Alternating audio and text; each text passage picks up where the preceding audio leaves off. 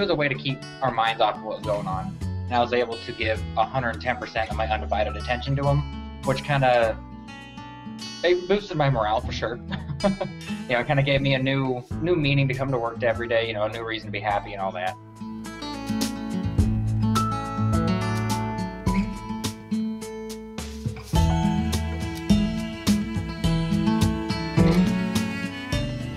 The poor guy's just skin and bones, got fleas everywhere.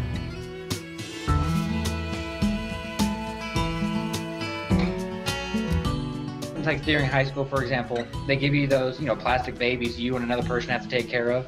That's kind of what it was like, just instead of, you know, 2 people and a baby, it was 40 grown men in the desert with a puppy.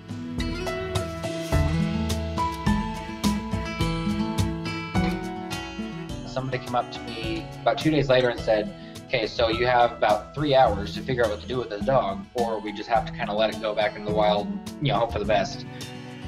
Morally, I wouldn't be okay with myself ever if I just let the dog back go. So I went, oh hell. So I took care of them, you know, took the puppy and decided to take custody.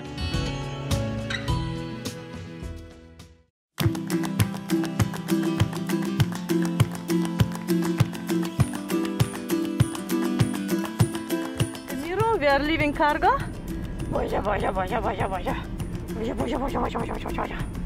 So he's doing well.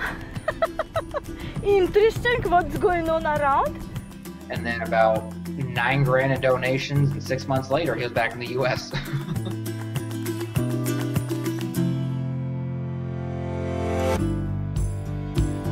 I called Mom and I said, hey Mom, so this is the situation, you know, can I keep him at your house for a few months until I get back? She goes, well, let me think about it. I'm like, well, I really hope you say yes, because he's on his way.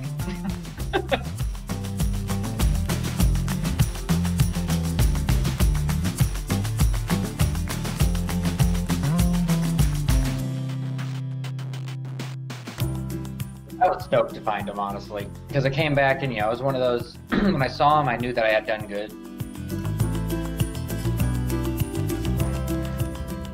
Becky, what are you doing, son?